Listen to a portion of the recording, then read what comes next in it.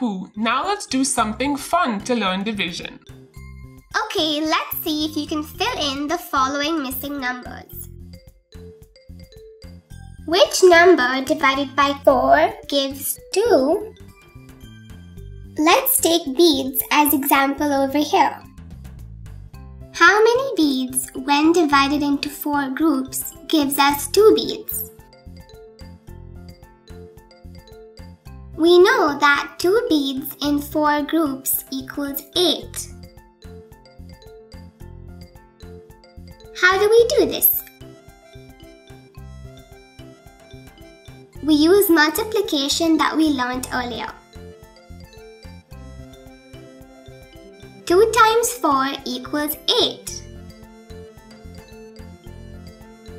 So the answer is 8. 8 divided by 4 equals 2.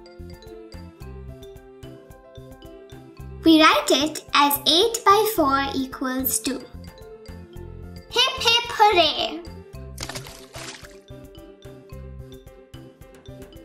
Which number divided by 4 gives 5? We have to find out how many beads when divided into 4 groups gives us 5 beads. Thank you for watching. Enroll now to access all 127 videos totaling 7 hours and 46 minutes, featuring introductions, examples, and exercises for Grade 2 Math.